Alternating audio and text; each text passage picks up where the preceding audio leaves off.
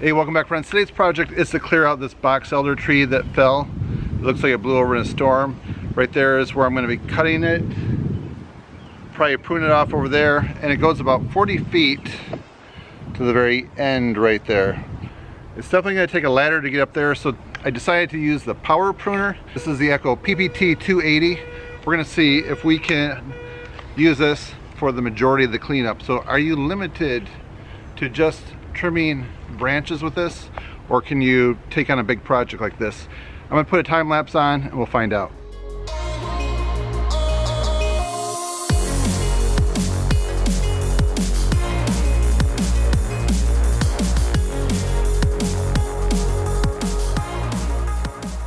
So before I do the actual cutting, I'll take you on a quick little walk around so you can kind of see what all I'm going to be cutting. So right there, I'm going to eventually cut that. While it's suspended up in the air, it's going to be a lot easier to trim the branches and then do that towards the end. So we're going to walk this way about 40 feet so you can kind of see what all is going on there. A lot of smaller branches towards the end. That's the top of the tree. And right to that picnic table. It looks pretty substantial. It goes up pretty high.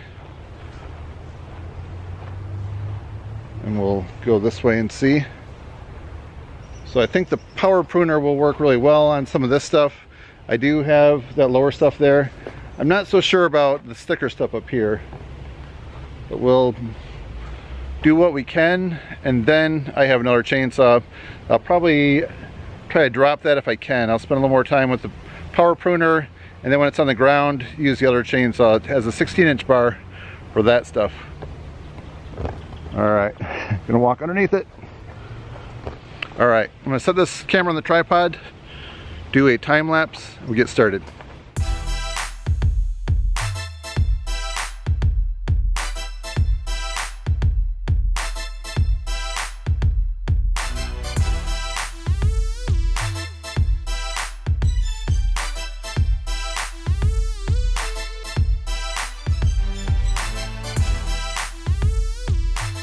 In the last time lapse, I got my pull saw stuck in the very top up there, and I ended up having to use this battery powered 58 volt 16-inch bar chainsaw.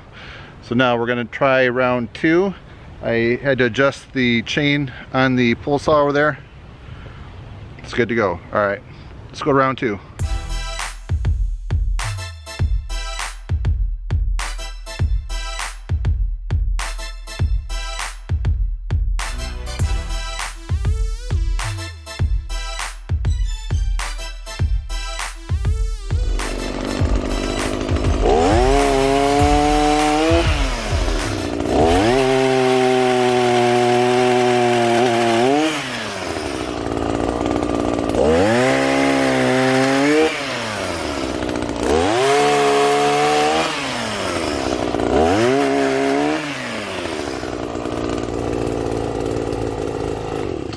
Alright, so the 58 volt had to cut me out twice when I pinched the blade of this right here. So sometimes you can try to be very careful, but you just never know, like in a huge pile, which way the pressure is going. So glad to have 2 saws. So here's the result. Probably about 2 15-minute periods going through and cutting everything.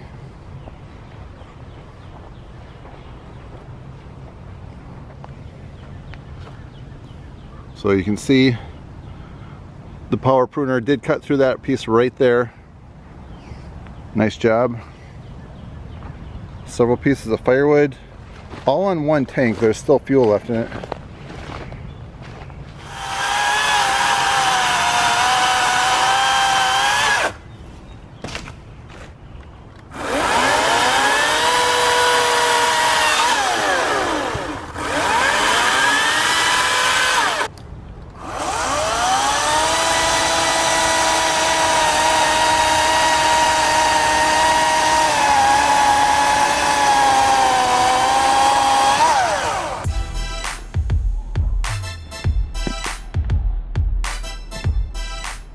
So the initial premise of this video is to see if you could get by with this instead of a chainsaw for some bigger projects? And the answer is yes.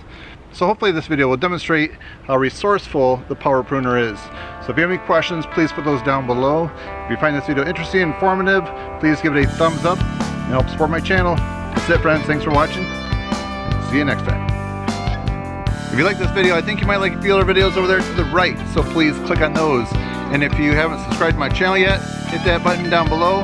If you want to check out what I'm doing throughout the week, please connect with me on Twitter and Instagram. All right, friends, enjoy.